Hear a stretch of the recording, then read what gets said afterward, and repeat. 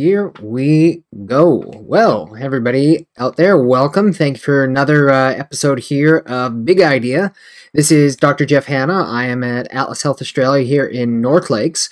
And what we do on these particular little videos here is we have a look at little bits of research, things like that, trying to take a lot of really complicated ideas, but then try to make them as simple as we possibly can. Now, as you guys know, I have a knack for taking an idea that you could probably say this short and making it this long. But why do I do that? I find that by circling back and explaining some of the subtleties, the nuances, we're not just glossing over some of the stuff, but actually giving you a better appreciation, deeper insight for some of the intricacies of all this stuff. But most importantly, you know, why go through all of this in the first place? It's so that if you are either a healthcare practitioner or if you are a person looking for solutions with your healthcare, that you've got the best possible information out there, that you can understand the options that you have available, both what's on the lines and also reading between the lines, so that you can find hopefully the health results that you're ultimately looking for, so that you can enjoy the best quality of life possible. So that's what we aim to do on these little videos here. If you've checked out a few of the other ones here before, great, awesome, appreciate it. I'll also ask you the favor right off the bat that if you have seen these videos, or if you like this one here, we'd encourage you to click the like button down for YouTube, and also then to subscribe to the channel. That's ultimately how this information gets out to people. It's only by other people sharing it, liking it, so that the ranking goes up. So, on that note, let us get the ball rolling here. I'll just verify, yep, so we are actually recording. That's always important. And what we are going to look at here is a report. This one was published in 2 years ago now. Wow, time goes quick in that regard. 2020, on Meniere's cervicogenic endolymphatic high drops and other vestibular and cervicogenic vertigo as spectrum of same disease. A novel concept. What does the word novel mean? It means it's new, it's innovative, it's something like that. Well, both yes and no. I'd make the case that some of the stuff that's in this article has been around for a long period of time, especially amongst the cervical chiropractors. But nevertheless, you know, this isn't a territory kind of thing. This is about getting the information out there. So this one here, super important for people who experience vertigo and dizziness. So, as we usually do these, we're going to do the rapid fire through of the start of the article, and then we're going to explain what the heck does that actually mean. Vertigo and dizziness are one of the commonest and least understood symptoms. Vestibular vertigo of Meniere's disease and benign paroxysmal positional vertigo, aka BPPV, and cervicogenic dizziness are classified as separate entities. The present study was undertaken to study the association between cervical signs and symptoms in patients with vestibular vertigo of Meniere's disease, BPPV, and cervicogenic dizziness. Most of the patients in Meniere's disease, 80% for one-sided, unilateral, 88% for bilateral, both sides, BPPV, 75% if it was on the right side, 67% if it was on the left, and cervicogenic dizziness, 90%, had associated symptoms of neck pain or headache and were found to be positive for neck tightness and or asymmetry of the shoulder. They conclude vestibular dizziness of Meniere's disease, BPPV, and cervicogenic dizziness may be spectrum of the same disease with underlying myofascial problems. There's a lot of really interesting information in that. There's a lot of information. And particularly for people who experience dizziness, vertigo, things like that, it's a absolutely wretched kind of sensation. You know, as awful as pain syndromes are, so including headaches, migraines, things like that, you know, if a person's either A, vertigo, the sensation that the world is spinning around them, or dizziness, that you're on like a rocky boat and you can't find your feet, or you can actually have a bit of both going on in the same person at the same time. You can't block that stuff out. It is really, really life disabling, and the problem is on the outside, these people look so very much the same. And it's very common. It's far more common in all of its different forms than, you know, certainly I would have ever believed when I first started doing this work many, many years ago now. And it is by far one of the most common things that we see in terms of the practice. But these are also so many of the people that we are able to help. So let's start doing a little bit of a breakdown about what all of this means in terms, most importantly, of being able to help people with these different kinds of things. So in particular, they're talking about three kinds of disorders: Meniere's, BPPV, and cervicogenic vertigo. I'll jump a little bit ahead in the article here, and per always, we'll put it in the link and all that sort of stuff if you want to check out the whole thing on your own here, but I just wanted to hit some of the highlights. Now, one of the first things that's important to know about these three different conditions is that they are, relatively speaking, what are known as diagnosis of exclusion. A diagnosis of exclusion means that you have had a MRI of your brain looking for tumors, bleeding, infections, all of the fun exotic pathology, really dangerous kind of stuff. But by and large, they don't see anything. Well, they can't find anything. There's no swelling, there's no whatever. And so diagnosis of exclusion means that the diagnosis is made based on the presenting symptoms. So as it relates to these three conditions here, Meniere's disease is characterized under typical vertical syndrome and is a diagnosis of exclusion. When I had learned this way back in school, its three primary hallmarks were transient vertigo, transient tinnitus, so ringing in the ear, and also transient loss of hearing. That in some different percentage degree, because it's different in every single person, everybody's neurology is ever so slightly different, those are the three hallmarks of it. And they say, okay, well, if you experience combinations of these things, or two out of these three things, okay, we're going to say that you have this thing called Meniere's disease. But what did we say? The MRI looks like it's pretty much normal. BPPV, on the other hand, most common cause of acute vertigo, characterized by brief attacks of world spinning around rotatory vertigo triggered by movements such as lying down or rolling over in bed or extending the neck, which each episode lasting only seconds. So it's like moments of, whoa, this is really bad. Doesn't usually have the, quote, hearing stuff associated with it, and usually goes away. Not uncommonly, patients also complain of persisting symptoms, including disturbed gait, so your ability to walk feels like you're off balance, blurred vision, and dizziness, and it can sometimes be misleading. And so, same thing. People are looking in the eyes. People are looking more at the brain, and all of this sort of stuff, trying to figure out what is the cause of it. For those of you who maybe have or know somebody with BPPV, one of the prevailing hypotheses is that it's actually caused by a malposition of crystals in the inner ear that are responsible for sending your brain the information about balance, equilibrium, all of that sort of stuff. This might be me jumping a little bit ahead, but I don't believe that hypothesis, personally. Now, this is my opinion, and I'm not arguing against the existence of these crystals, but if that's the hypothesis, why can't we actually see those things on imaging? We can't see the crystals on MRIs, on CT scans, on x-rays, or anything like that. It sometimes is where people are like they're chasing a ghost in the machine, and so oftentimes people, specialists, all that sort of stuff, say, oh, it sounds like you're fighting a virus. Well, that's cute, that's easy, because you can't see a virus on diagnostic images, and so you attribute it to something that you can't actually prove. Well, that's a logical fallacy. That's called an appeal to silence, appeal to ignorance, something like that.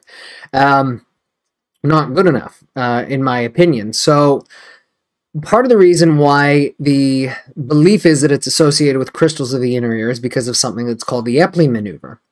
And what the Epley maneuver is, kind of in a nutshell, is if a person's experiencing a vertigo episode, based on the side that you experience it, you are leaning your head backwards, usually over the edge of a bed or something like that, and you turn and move your head in different kinds of directions. And the belief is that by moving the head in certain ways, it's going to unlodge those crystals to get them back sitting where they're supposed to be, and then the vertigo goes away. Now, I don't actually see that's what's going on. What I see going on is I see that just with the force of gravity, you're mobilizing the joints of the neck. And, as we'll talk about in just a wee little bit here, the joints of the neck may actually be the reason why the Epley maneuver works. In other words, it may have nothing to do with crystals in the ear. It may have to do with getting the neck moving the way that it's supposed to, whether by design or by accident. So neither here nor there, but important nevertheless, it relates to BPPV.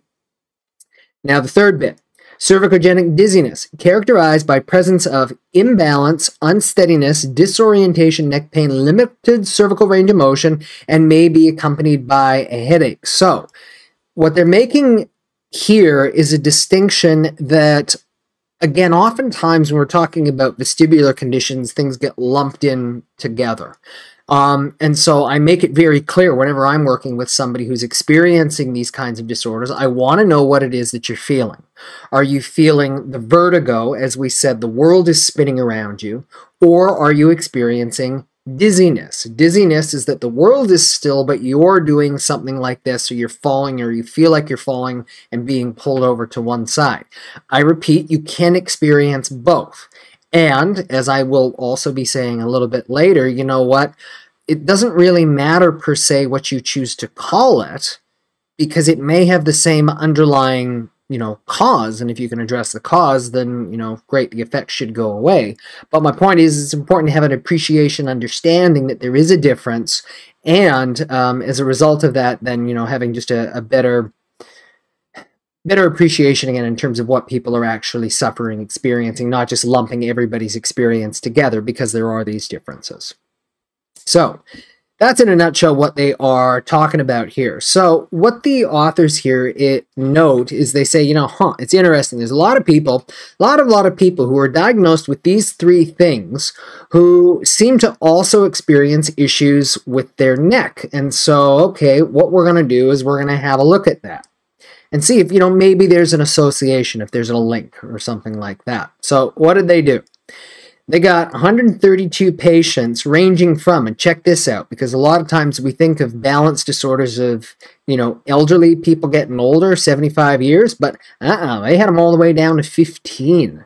I have seen kids as young as 10, 15, 20 with the really debilitating kind of dizziness and vertigo, and that's hard enough if a person's in their 40s, 50s, 60s, but, you can appreciate the sense of desperation and anxiety for people, when they're that young and they're already experiencing things like that.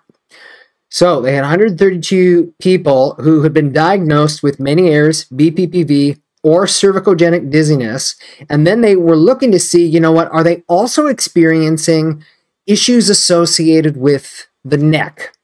And so the classic symptoms of people who experience, neck issues, first up, they're going to have either headache, neck pain, shoulder tightness, or maybe even migraine. Now, why is that? Well, the nerves out of the upper part of the neck, they go to the head. So if there's ever irritation, not anything getting squished, compressed, or anything like that, but just irritation to a nerve, well, that can cause a headache. Obviously, if you've got nerves going up this way, you can also have nerves going down this way. Particularly the nerves at C4 and 5, these are the ones that go to person's shoulders. So not just the tightness, but when people say, ugh, my shoulders just feel so sore, and it's pulling here down between the shoulder blade, that's actually a telltale sign that something is not right mechanically in the lower part of their neck. And this is perhaps me jumping just a little bit ahead here again. I have the tendency to do that. But you might be wondering, it's like, okay, well, what and how, from a neurological perspective, can the neck be involved with the balance condition? Okay, well, in a nutshell, the neck has three kinds of nerve receptors. And we're talking about the muscles in the neck. We're talking about the connective tissue, what's otherwise known as myofascia. It's also in the ligaments. And it's in the joints themselves to determine and detect motion and things like that. So these three kinds of nerve receptors. Well, the first one that we have is what's called a pain receptor. Goes up to the brain. Lets you know if there's pain or damage or something like that. The second kind is what is known as a proprioceptor. And a proprioceptor, actually, I'll jump around a little bit to a slightly different order. I'm going to say a pressure receptor, or otherwise what's known as a mechanoreceptor. Mechanoreceptor detects external stimuli and motion. In other words, it sends information to your brain about what is the state of the joints from the outside. So is something pushing on it like this to maybe where it needs to reflexively move away or something like that. But the third one, and this is actually the most abundant kind of nerve receptor that's in the neck, is what's called the proprioceptor. The proprioceptor really does a couple of things. A, it goes up to the brain, and it goes and collects into the exact same centers that are responsible for processing balance and equilibrium information. In other words, the same cluster of cells that process the balance information coming from the inner ear, guess what? It also receives a huge amount of input from those joints and muscles and connective tissues in the upper part of the neck. And in addition to that, if the brain then detects, whoa, we've got a balance issue or something like that, then what it's going to do is it can actually send a cascade effect, getting the body to compensate. And the way that it does that is it does that by causing the muscles to tighten. So frequently, people will then, their body reflexively does something like this, where one shoulder hikes up, their head turns one way, something like that. And so people then say, oh, well, you've got a posture problem, or, oh, okay, you've got tight muscles and something like that. No, no, no, no, no, no.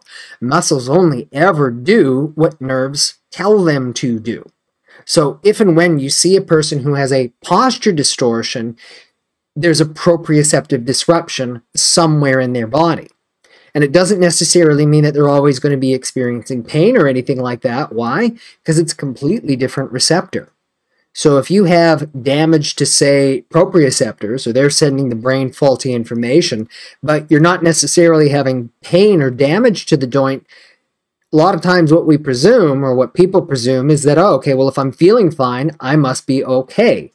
And unfortunately, that's oftentimes how these kinds of problems can begin in the first place. Essentially, the tiny problem starts to accumulate, like exponential growth, unpaid compound interest. It adds up over a long period of time, and then boom, seemingly out of the blue, you develop a disequilibrium kind of condition.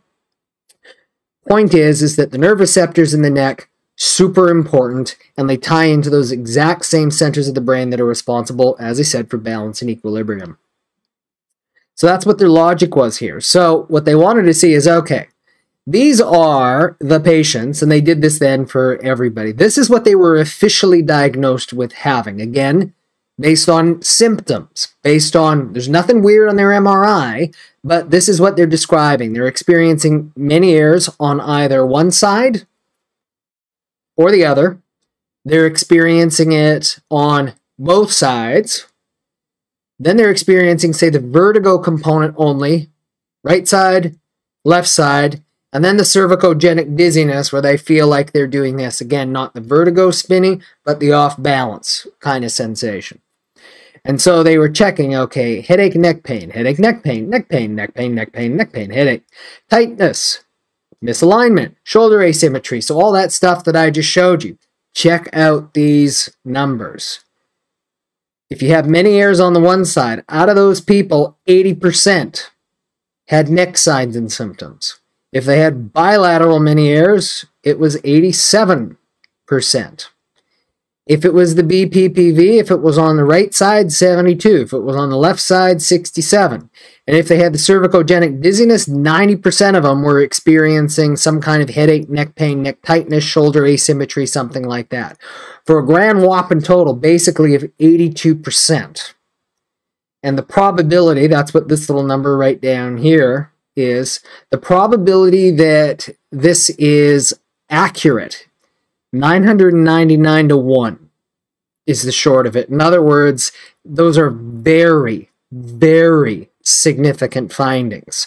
And what the findings are illustrating here is that there is a clear-cut association between neck problems and this disequilibrium conditions. And not just one of the disequilibrium conditions, it's across the board. All of them. So, what do the authors then go on to describe? And this is the part what they talk about being the novel hypothesis. And again, this is not me being too cheeky and all that sort of stuff, but for those of us, again, in the upper cervical world, we've been doing this long, when the docs who have been doing this years and decades before I am, we've been talking about this for absolutely ever. This isn't new. You want to look up something, check out any of Michael Burkon's work. Blair, chiropractic researcher on the relationship between the neck and Meniere's. Look at anything that I've written on my own blog articles and things like that on Meniere's, BPPV, cervicogenic dizziness, maldebarkment syndrome, vestibular neuritis, labyrinthitis, again, whatever you choose to call it. So what do these guys actually say? They say that they're finding such a strong association here that we can't help but question, you know what, is it possible that Meniere's is actually more appropriately what's called cervicogenic hydrops? In other words, something is disrupting the eustachian tube. The consequence of disrupting the eustachian tube is that it screws around with your sense of hearing, screws around with pressure, which can create tinnitus, different things like that, and that some of the swelling then can also affect the balance centers of the brain, and that's what produces the vertigo effect. So cervicogenic means it's coming from the neck. So these guys are saying, you know what, Meniere's could be a disorder that has nothing to do with the inner ear. It has something to do with the mechanical orientation of the neck. Moreover, that all of these may actually be different manifestations of the same disease or the same disorder. What that means, as a hypothesis, is that whether you call it Meniere's, whether you call it BPPV, whether you call it cervicogenic dizziness, that's a description of the effects. But the underlying cause may actually be the same, and look to the neck, may have nothing to do with the inner ear. What they hypothesized, this happens due to underlying myofascial problems which result in postural habits, specific activities, or lack of activity compensations for prior injuries. Massive thing right there, prior injuries. So this is where I need to take a little bit of a creative license here and then adapt it into the kind of work that, you know, I do as a Blair upper cervical chiropractor, where my focus and structure is on, you know, what is the health orientation of the joints in your neck and how do they relate to the function health of your nerve system. Okay, well, as we said, you've got all of these different nerve receptors in the joints. So if and when a person has ever had a physical injury, and again, didn't break, didn't dislocate, and maybe there wasn't even bleeding or bruising, but enough that it nevertheless caused a bit of a shift, that little shift adding up at 1 to 2% per year over 10 to 20 years can start to cause some really significant issues. So you may imagine, okay, let's say the person's 5 years old and they have a horrific fall as they're learning to bike. Well, if they get hit at just the wrong angle, you know, by the time that they're 15 years old, that injury could have been there already for 10 years. And is it any wonder that we then see the kids, you know, compounded with what they're doing on their computers and their devices and all of that sort of stuff, we see such significant postural distortions. Again, not having anything to do with laziness, but as a reflection about how the body is trying to compensate because of the information that those proprioceptors are sending to the brain, causing the muscle tightness on the other side. And what we're talking about here, at least in the chiropractic sense, is not the kind of thing that you can just simply stretch out. So I do advocate this for absolutely everybody who experiences some kind of, you know, body pain or balance kind of disorder. You know what? First things first, try to just stretch it out. See if by getting a stretch, getting a massage, by trying to balance out the posture, the tightness, the issues on your own, see if that resolves it, because that is going to be by far the easiest kind of thing. Again, that's what an Epley maneuver is. That is you or somebody else assisting you, just trying to get mobility through your body. And doesn't matter how you do it, whether you're lying on your back, whether you're doing yoga, whether you're doing Pilates, whether you're doing stretching, whether you're doing any of that sort of stuff there, it's great, it's awesome, and it's going to help a huge amount of people. But for those people where it doesn't, it's most likely because those joints have gotten stuck. I'm going to try to get on the camera. There we go. Have gotten stuck in a certain way that no amount of stretching on your own, no amount of strengthening the other muscles, no amount of any of that sort of stuff is quite able to get it.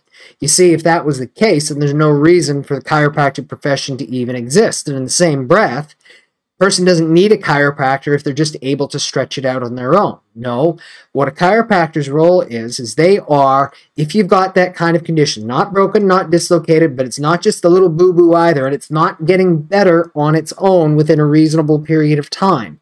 It could very well be because the joint has gotten stuck, it's gotten entrapped, and you've got to get the right kind of motion back through it so that the system can actually release. If you can release it, at least the point and the principle then, is that it allows and gives the wisdom of your body that opportunity to get the right kind of movement through there, to get it to heal.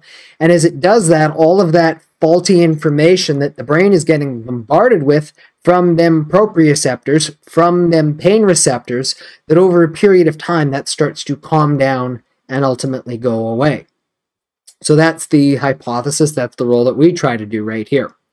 And so, again, I repeat what they were saying. This happens due to underlying myofascial problems. In other words, they're saying the posture, specific activities, lack of activity, and compensations for the prior injuries right there. In other words, these are not necessarily chemical conditions. As a result, it's not necessarily a chemical solution. You can come off the caffeine, you can come off the salt, you can change the rest of the stuff in your diet, you can de-stress, and all of these things, guess what? They're probably going to be good for you. But as long as that physical condition is still there, you may nevertheless be up against a block in the road.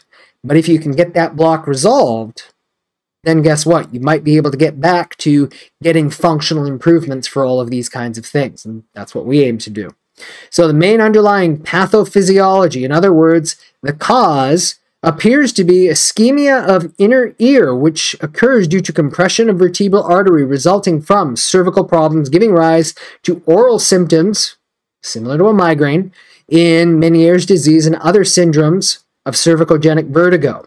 And so they're saying it's not just the proprioceptors, but you've also got two arteries that transmit through the vertebrae in your neck, and they are ultimately going to supply about a third of all of the blood to your brain. But based on their structure and their orientation, they actually supply effectively all of the blood to those balance and coordination centers in your brainstem, in your cerebellum, in those areas right at the base and the bottom, right through here.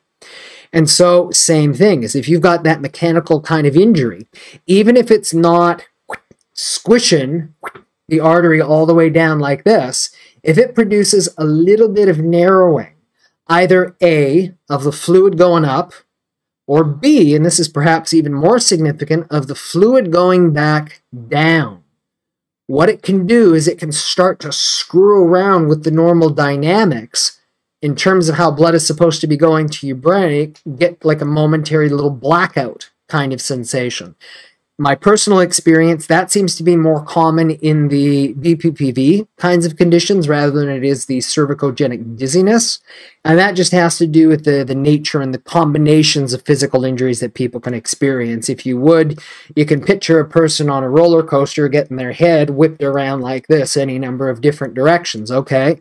Well, some of it's probably just sore muscles, but then part of it is because they jammed a joint this way and then it may be another one this way.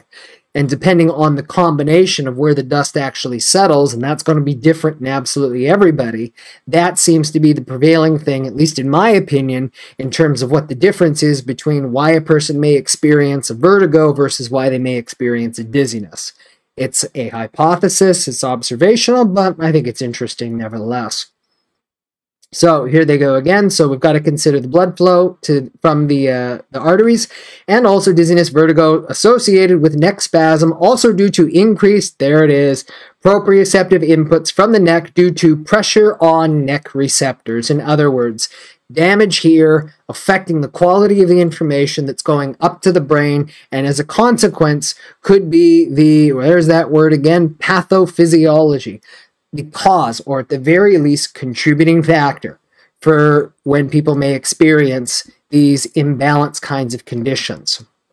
And so as I'm rounding out this particular little conversation, and I do hope that this has been not just informative but also valuable whether you or somebody else, again, that you know is experiencing dizziness, vertigo, and again, doesn't matter what you call it, whether it's Meniere's, BPPV, and all that sort of stuff.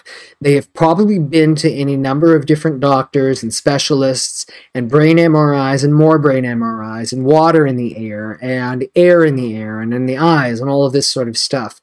But what's my point in all of this is if they have not had a proper, detailed look at what's going on in their neck, they could be missing a really, really big piece of the puzzle.